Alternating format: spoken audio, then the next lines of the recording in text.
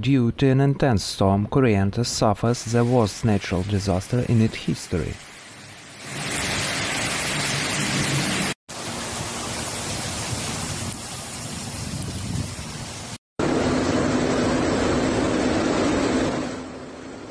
The city of Corrientes is going through the worst natural catastrophe in history, after a storm in which 300 mm of water fell, left numerous areas flooded, with destruction of infrastructure and practically submerged homes, reported the municipality.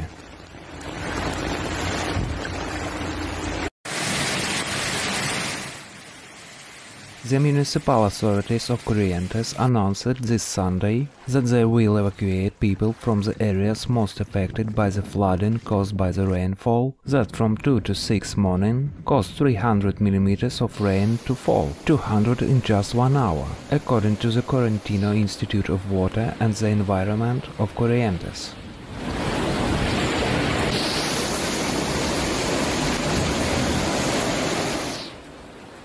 For its part, the Provincial Government announced at afternoon that classes at all official levels in public and private school were suspended this Monday, March 4, and they specified that it is a measure that reaches the capital as well as surrounding areas.